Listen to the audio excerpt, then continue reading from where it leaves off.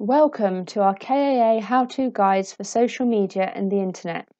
I'm Nikki Wiss, Family Connections Manager at KAA, and I'll be talking you through the different guides to help support our young people to navigate safely through the world of social media and the internet. While social media and the internet offer our young people great opportunities to learn, chat to their friends and to be creative, sadly there are negative aspects to it that can be harmful to our young people. Real-life examples of incidents investigated by the police include a 14-year-old contacted via Snapchat and threatened with violence. The offender said they knew where they lived and went to school as their location settings were open. They said they would find them if they didn't send images. An 11-year-old contacted via Instagram and asked to send naked photos of themselves. A 15-year-old who believed they were in a relationship with a 19-year-old over Instagram.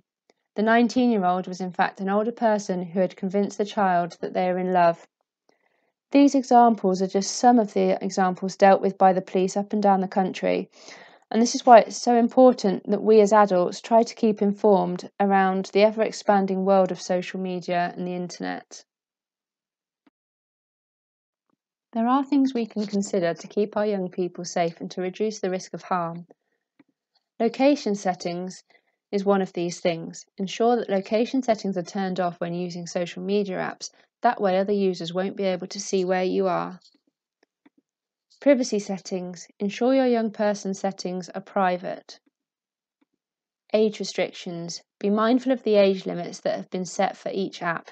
They've been set at that age limit for a reason, due to the content of the app. Dangers. Be aware of the dangers that can occur online and on the apps. Dangers online include such things as cyberbullying, which is basically bullying online and can include things like sending nasty comments and harassment. Sexting, so sending sexually inappropriate messages or pictures. Exposure to inappropriate content, that could be anything from real or simulated violence, pornography or extremism. Grooming, befriending a young person with a view to exploit or cause them harm. And sharing private information. This is information that identifies a person, so the phone number, their address, their financial details, and sharing of this information could then lead and make a person susceptible to identity theft, fraud, or online hackers. So with the online dangers in mind, there are tips to minimise the risks that we can share with our young people.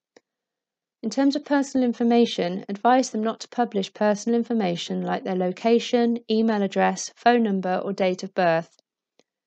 Advise them to think carefully about what images and messages they post, even amongst trusted friends, as once these images and messages are online, they can be shared widely and are extremely difficult to remove.